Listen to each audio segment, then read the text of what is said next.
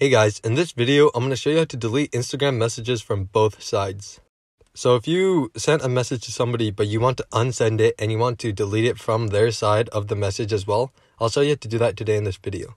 So to delete a message from both sides on Instagram, first go to Instagram.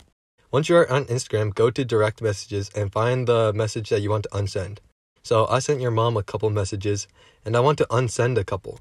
So to unsend it, what you are going to want to do, you have to hold down on the text that you want to unsend, and that will bring up a couple options.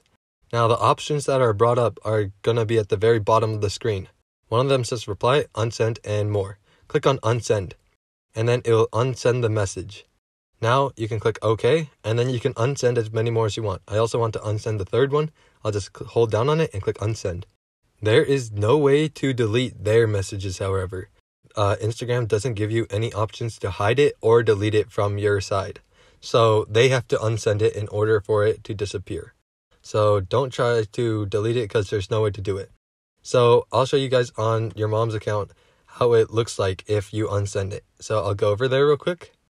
And as you can see, there's only one message that was sent.